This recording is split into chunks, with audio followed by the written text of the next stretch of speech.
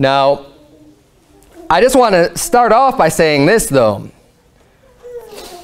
Even though there is this big mouthpiece of the media that can make things appear however they want them to appear, don't be deceived into thinking that what they say, their perception of the world, is reality.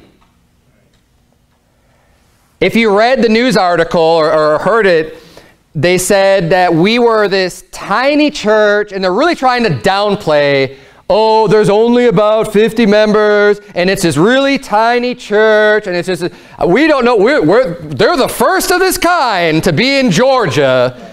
To anyone who's ever said they actually believe the Bible, I mean, do you really believe that? Do you really believe that there is no other church in the whole state of Georgia that actually believes God's Word?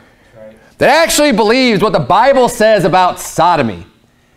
I'm sorry, I refuse to believe that. In fact, the whole reason this church started is because there were people in Georgia already that believe this stuff. Right.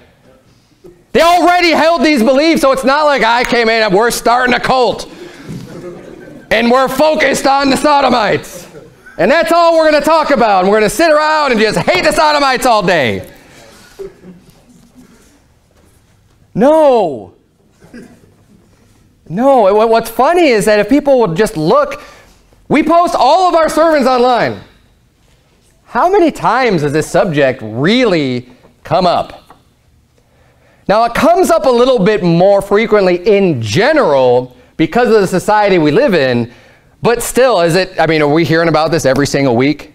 I hope not. I mean, you better tell me if this is something that's coming up every week, because I think we'd be a little lopsided then. No, I don't think it's coming up every week. We do Bible studies where we go through chapters of the Bible, and that's all we cover is that chapter. We're going through the entire Bible. We're preaching the whole counsel of God. And when you do that, you come across subjects that offend people.